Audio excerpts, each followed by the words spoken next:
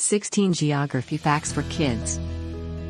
1. The world's longest international border, which is shared by Canada and the USA, measures 5,525 miles long. 2. The 40,000 kilometers long Ring of Fire in the Pacific Ocean, which is curved like a horseshoe, is home to 90% of all volcanoes on Earth. 3. The nation with the most islands is Sweden, which has a total of 221,831 islands. 4. Canada has the longest coastline of any country with a total of 151,019 miles. 5. The Northern Hemisphere is home to almost 90% of the world's population. 6. There are 3 countries which lie entirely within another country. They are Vatican within Italy, Lesotho within South Africa, and San Marino again within Italy. 7. The deepest hole ever dug on Earth is the Kola Superdeep Borehole in Russia.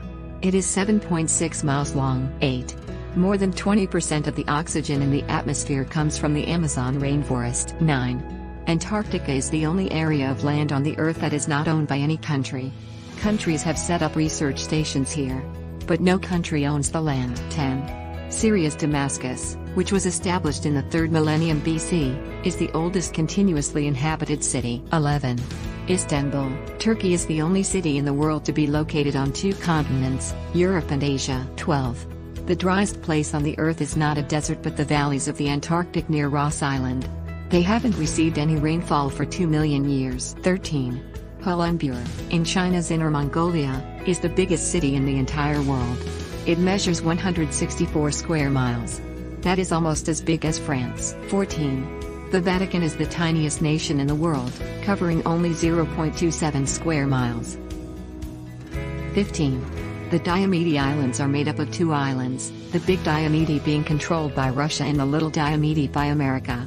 Even though the 2 islands are only 3.86 miles apart, there is a 21-hour time difference. This is so because they are separated by the international date line. The islands have acquired the names Tomorrow Island and Yesterday Island.